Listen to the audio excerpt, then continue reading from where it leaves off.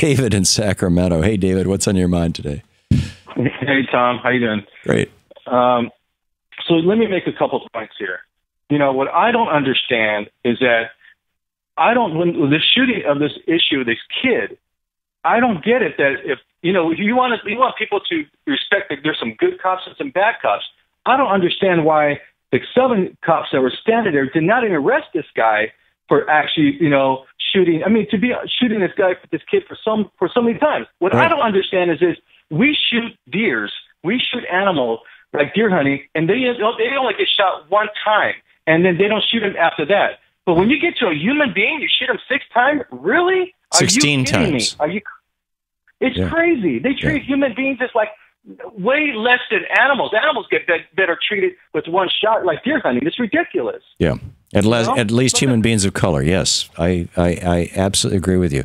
Absolutely. But the fact of the matter is, Tom, my point, what I want to make is this.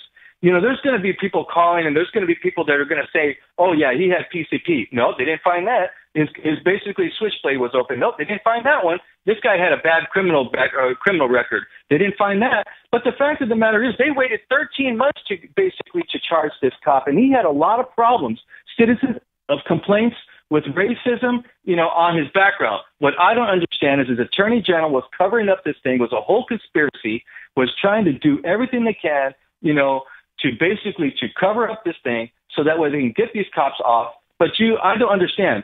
Why are the good cops not pointing out the bad cops? And they're just as guilty as everybody else who are doing the same damn thing. That's my point. They're behaving like criminal gangs.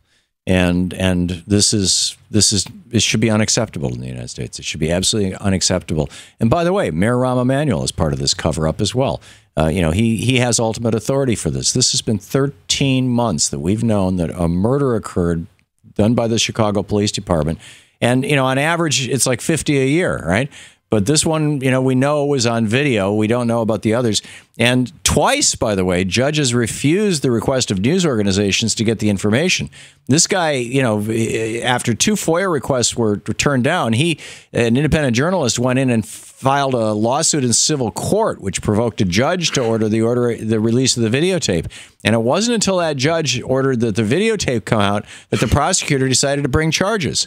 Because, it was obvious and egregious, but they had a cover-up going, and it was going for 13 months. And I'm telling you, this is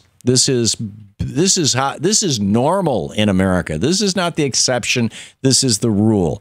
David, thank you for the call. Joseph. To watch more clips from our programs, hit the Watch More Videos button over here. And please be sure to hit the handy-dandy subscribe button so you'll always be up to date. Tag, you're it.